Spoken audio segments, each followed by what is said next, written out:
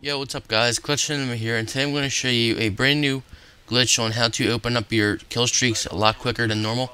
See, that's normal speed right there, and right here, but what you want to do is you want to click Y and right on your D-pad, like, almost at the same exact time, but you want to click Y and then right on your D-pad like I don't know, like a tenth of a second later, I guess you could say.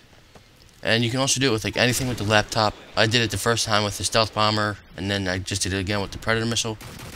Yeah, hope you guys like this video. Just please remember to rate, comment, and subscribe, and I'll talk to you guys later. See ya.